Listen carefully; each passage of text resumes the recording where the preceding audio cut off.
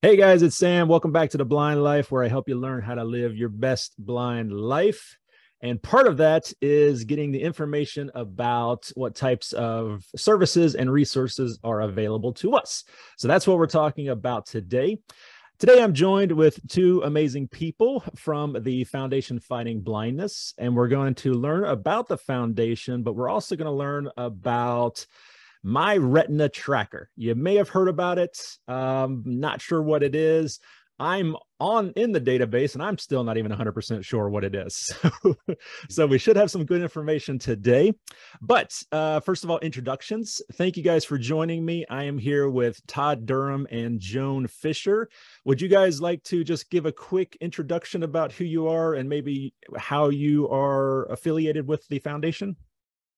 Sure. Hi, this is Todd Durham. I'm the Senior Vice President of Clinical and Outcomes Research here at the Foundation. Just wrapping up my third year here with the Foundation, and I'm responsible for all the clinical research that we do. So we sponsor our own clinical studies where we're, like Rush2A and the ProEye studies you may have heard about. We're following the natural progression of these conditions so that we can inform and help design clinical trials. And I'm also responsible for My Retina Tracker Registry, which is our primary subject here today. So I'm responsible for that program as well. Turn it over to Joan. I'm Joan Fisher. I'm the Senior Research Specialist in the Science Department at the Foundation. And I've been working with the Science Department in many different capabilities for quite a few years, over 25. My main responsibilities now are the registry and the current associated genetic testing program. Perfect. Well, welcome to you both. Thank you again for joining me. So let's start at the beginning and let people know exactly more information about the foundation itself and what it's trying to do. Yeah, sure. The foundation was founded in 1971 by a group of families whose loved ones were affected with inherited blinding conditions like retinitis pigmentosa. Others are Leber congenital amaurosis, Stargardt disease. And this foundation has been around for a long time. They've been very successful raising money to fund research that will lead to preventions, treatments, and cures for the inherited retinal diseases. And that includes also dry macular degeneration. And so we have, most folks would know the foundation from in their communities because we have a number of chapters they may be familiar with and may be organized in their community with. We have a number of fundraising events in those local areas, like our vision walks are probably the best known. But many in the scientific and research community would know the foundation because of a very large grant program. Since our founding, we've raised millions and millions of dollars. We've raised over $816 million to date. And last year, we had awarded over 87 grants to 100 investigators. So really, we are putting those raised dollars to good work to really understand the causes of retinal disease, what their implications are, and in the hope and the desire to accelerate the drive to get treatments available to people with these conditions. The other thing that I'll mention about the foundation is we, in addition to our chapter network and our events that people will know about, we also have a venture philanthropy arm called the RD Fund, which allows us to invest the dollars into companies who are developing treatments for inherited retinal conditions and dry AMD. And then when there are successful business returns on those investments, they come right back for reinvestment into new therapeutic development. So this is called a venture philanthropy concept, and that's managed by our colleague Rusty Kelly at the RD Fund. And the other thing I'll mention, we can talk a little bit about today is our registry called My Retina Tracker Registry, which really helps us understand more about inherited retinal diseases. Yeah, and one of the things that you guys also do, which I was lucky enough to take part in, is you do sponsor genetic testing. Can you tell us more about that? Sure, I can tell you about that. So the current program includes sponsored genetic testing for the rare inherited retinal dystrophies, and also includes sponsored genetic counseling. To be eligible for the sponsored testing, you have to have a clinical diagnosis of one of the diseases that we study. You should not have had a similar test in the past 3 years.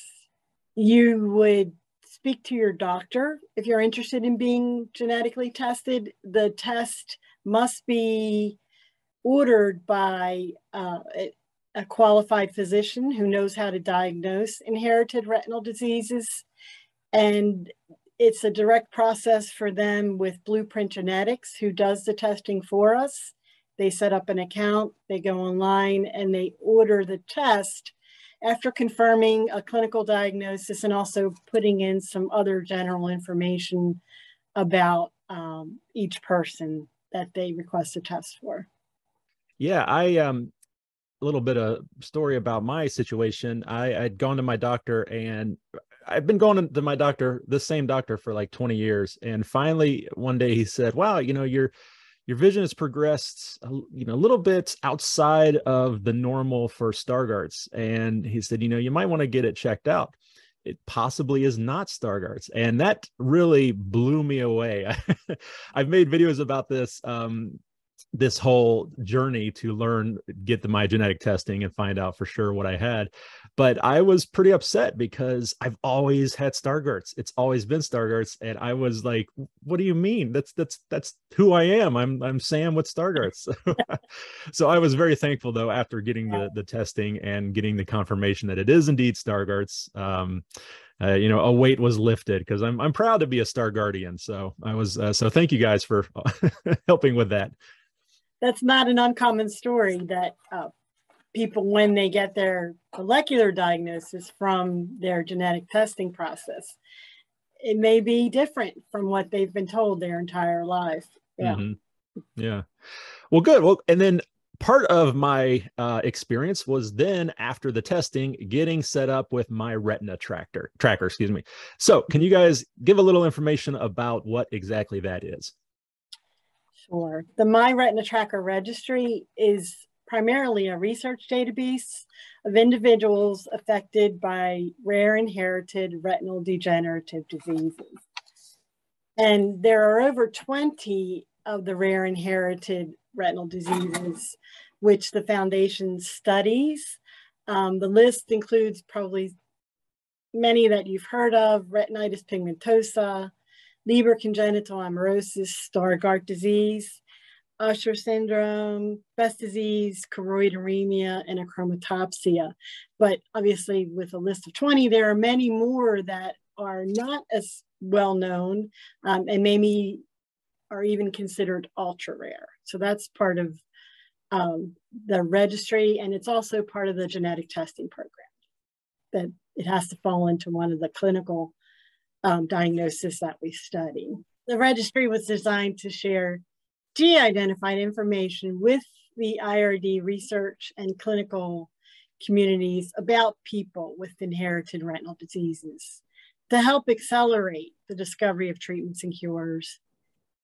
Using the data in the registry helps us understand how common each type of retinal disease is, how it impacts people's lives, how the disease progresses, the genes that cause the disease, and helps researchers and companies to efficiently find people who might be interested in participating in research studies and clinical trials. I think it's important to note that the registry is an observational study in itself.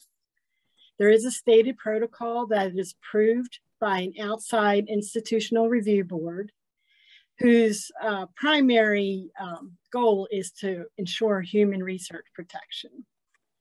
And when someone, you would probably remember this, when someone signs up for the registry, there's a very detailed consent document which explains how we collect the data, how we use the data, and what protections are in place.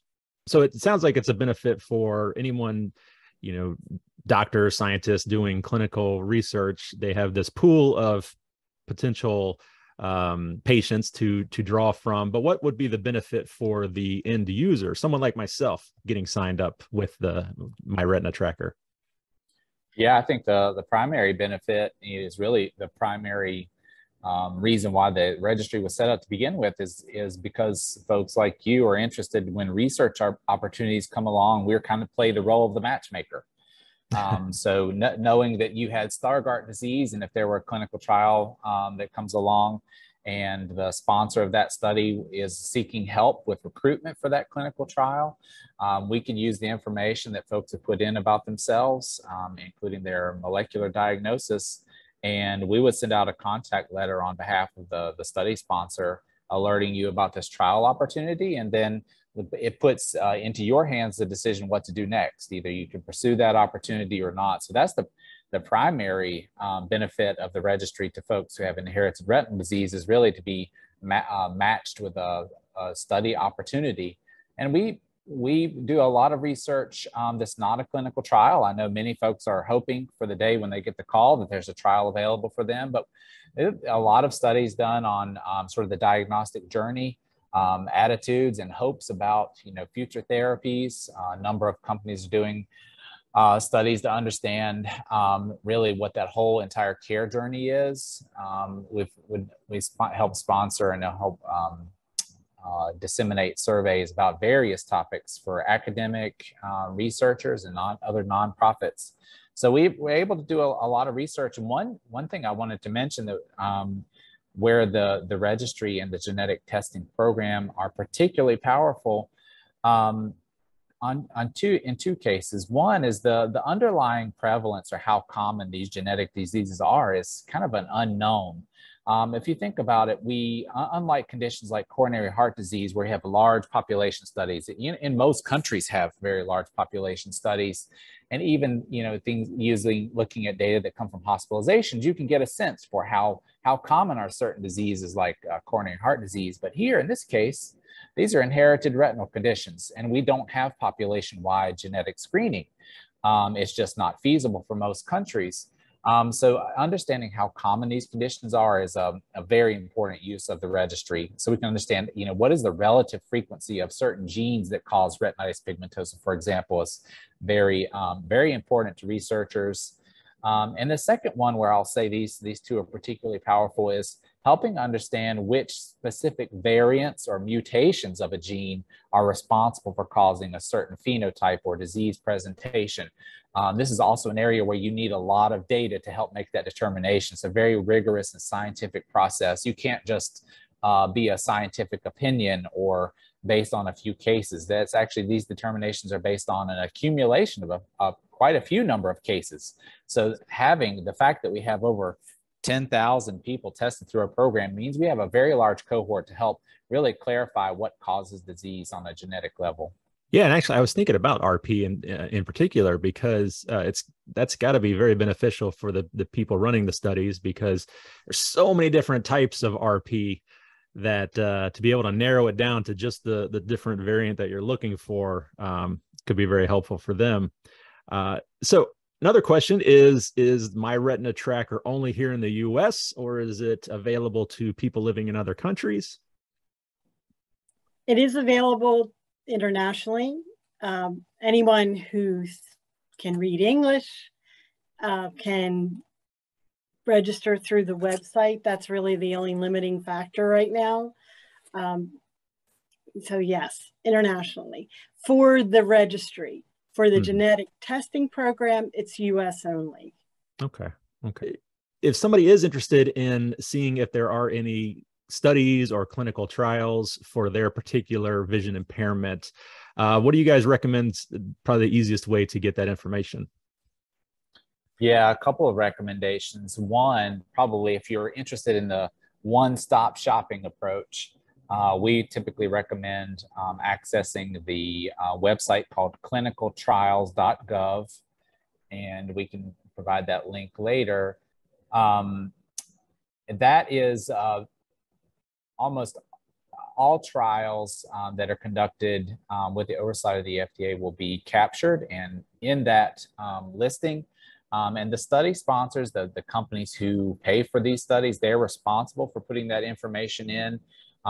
They use it to make sure that they have visibility into their clinical trials and to help them with recruitment too. So that's the one-stop shop approach. It is a fairly dense website, I would say, where you can input search parameters, for example. So if you were someone who had retinitis pigmentosa, you could type in retinitis pigmentosa in one of the search terms there in the condition being studied.